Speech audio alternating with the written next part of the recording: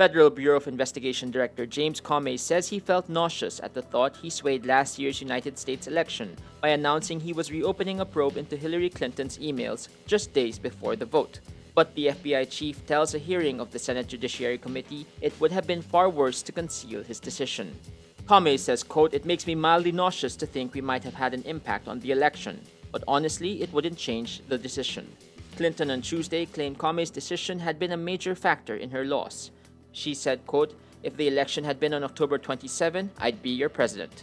Comey shocked the US when he reopened the probe into Clinton's unauthorized use of a private email server as Secretary of State, months after declaring the probe found no evidence of criminal wrongdoing. Comey says he was faced with two options: either conceal the investigation until after the vote or inform Congress.